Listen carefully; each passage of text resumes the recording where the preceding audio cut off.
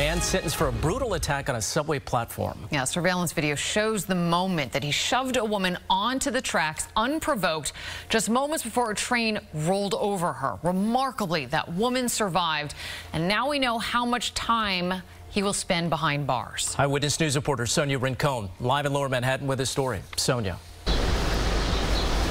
Mike, Aditya Vemalapati got the expected sentence of 8 years in state prison plus 5 supervised release for attempted murder. The victim was a 40-year-old woman he did not know in the Union Square subway station in November 2020. Now, at the time, there had been a series of random unprovoked attacks on the subway, and it was a time of low ridership during the pandemic, and it made the prospect of returning to the subway even scarier for a lot of New Yorkers during a time of uncertainty. And the attack was caught on video. If you look at the top of the screen, you can see Vemalapati running and pushing the woman onto the tracks in front of a train.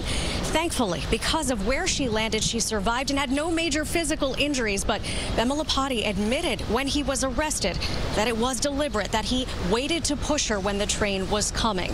Now, at the time of his arrest, he was homeless and described as emotionally disturbed. Now 26 years old, he pleaded guilty this year, and today in court he was calm, but he had a prepared statement with a lot to say about the criminal justice system unrelated to his case, and the judge did cut him short and asked him to focus on his sentence and the crime he pleaded guilty to.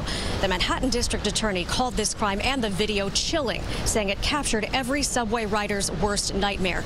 But he also said it's important to remember that something like this is rare.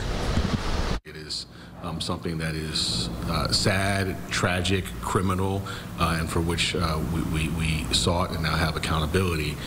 But thankfully, that is not the experience that New Yorkers are having, and so we're working every day to make sure that things like this do not happen.